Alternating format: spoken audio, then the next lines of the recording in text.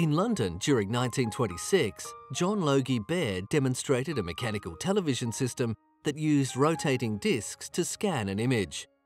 The picture was made up of 30 vertical lines with 5 images per second. Experimenters had been trying to make a system to transmit moving pictures since the birth of radio, but Baird's system was the first that actually worked. Baird kept refining his mechanical television by adding more lines to his scanning system and transmitting frames at a rate fast to convey the illusion of motion.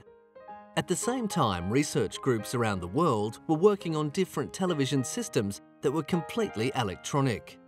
They used a cathode ray tube to display images, but the problem was at the transmitting end of the system, where early camera tubes, the heart of the television camera, were proving too limited. By 1930, British test transmissions using the mechanical system were transmitted on a semi-regular basis, and the Baird system was being trialled in France and Germany. Sound would be added to the system, but images were still small and blurry. In 1936, at London's Alexandra Palace, a series of trials of both the mechanical system and EMI's electronic system commenced. The team from EMI, led by Alan Blumlane, had developed what was called a high-definition system. Hello, Radio Olympia. This is direct television from the studios at Alexandra Palace.